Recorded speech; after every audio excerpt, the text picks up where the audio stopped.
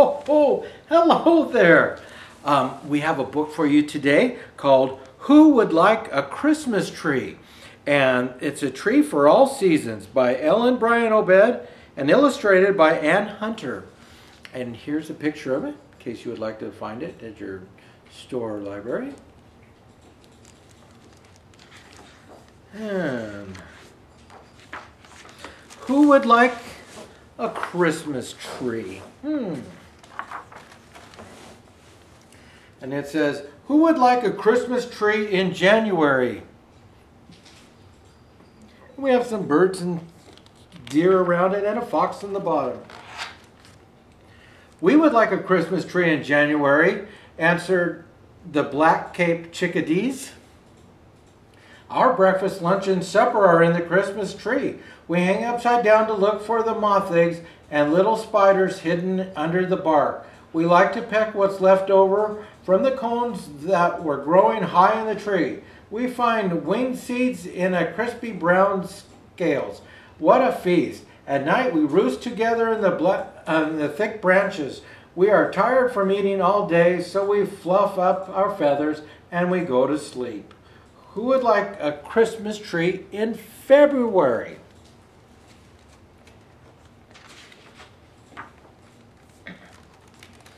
We would like a Christmas tree in February, answered the field mice.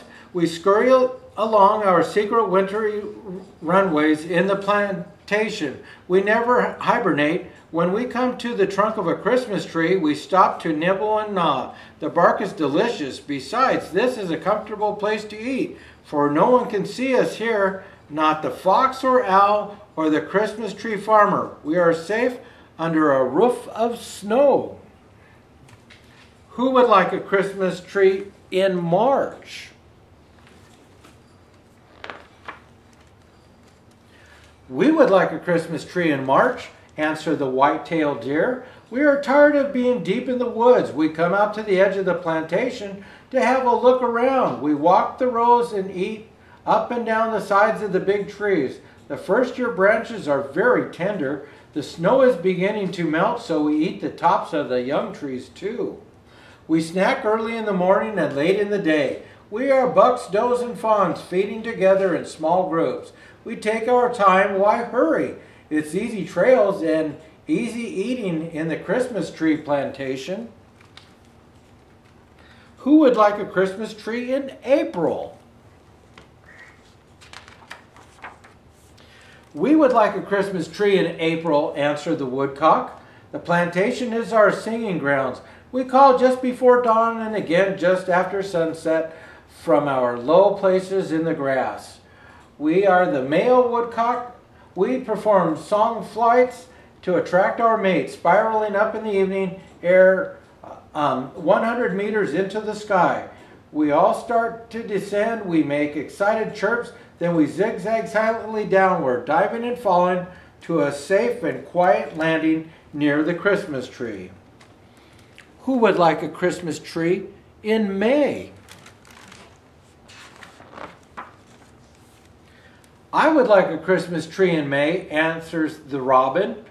I like to perch on the top of the Christmas tree and sing when the sun is coming up and when the sun is going down. From here I also look for food, caterpillars, worms, beetles, flies, and spiders. I hop everywhere on the ground near the trees, pulling up earthworms and grabbing bugs.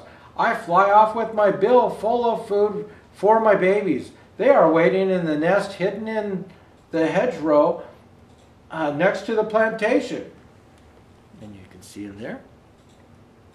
Who would like a Christmas tree in June?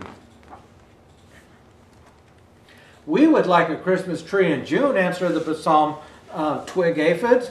We come out of our tiny eggs that have been attached to the balsam fir twigs all winter and spring. We are pale yellow nymphs no bigger than the point of a pencil. We feed on the underside of old needles. Soon there are more of us. We move inside the bud. And more of us. We feed on new needles. And more of us. Now we are a colony of winged and wingless aphids. We are covered with white waxy wool and sticky honey dew that smells like brown sugar. You can see him there. Who would like a Christmas tree in July? We would like a Christmas tree in July, answered the wildflowers. The soil where Christmas trees grow is the soil where we like to grow. Lots and lots of us crowd together between the rows and under the trees. Daisies and dandelions, smartweed and binderweed, shepherd's purse and Queen Anne's lace, evening primrose, wild radish and grasses, many kinds of grasses. We are everywhere and decorate the plantation with sweet blossoms and color. Who would like a Christmas tree in August? We would like a Christmas tree in August, answered the monarch butterflies. We have spent our summer in the milkweeds that grow among the Christmas trees. We came out of our eggs from under the long, thick leaves. As caterpillars, we fed the leaves, buds, and milky juice. We hung from the plants in the green, golden spotted chrysalises. Now we are out and we are beautiful. All of us are getting ready to migrate south, but first we feed on flowers and the rest like delicate black and orange ornaments on the milky weeds and Christmas trees. Who would like to be like a Christmas tree in September? I would like a Christmas tree in September, answers the black and yellow garden spider.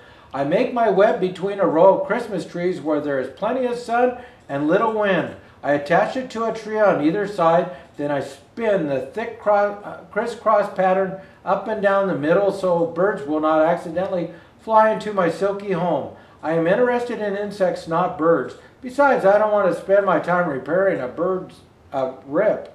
After I spin my web, I rest quietly in the center. I wait for a bee or a grasshopper or a fly.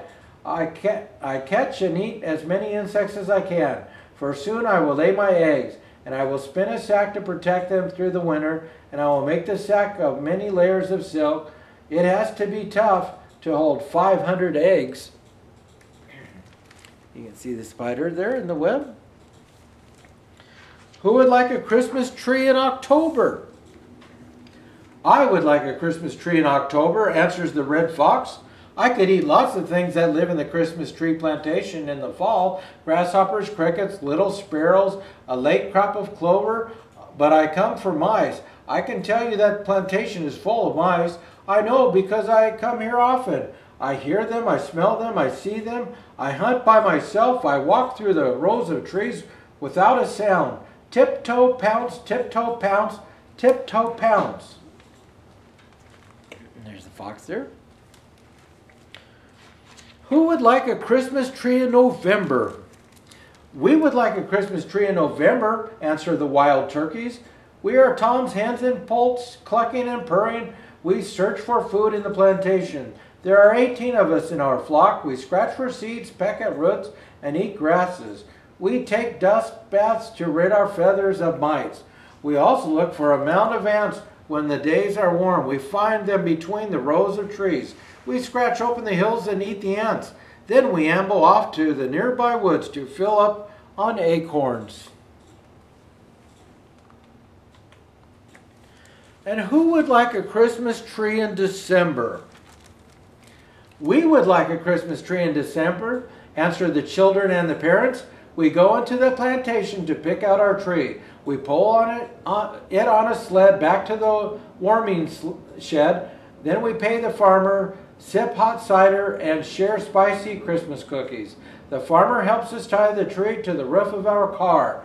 We hope you enjoy your Christmas tree, she says as we wave goodbye.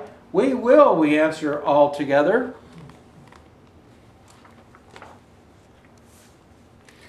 We will, as they put up the Christmas tree. And in the back, they talk about each month and what a Christmas tree is like and who lives around it. We hope you enjoyed that story, and now you know about Christmas trees are used all year. We hope you enjoyed that. We'll see you next time. Bye-bye. Ho, ho, ho, ho, ho.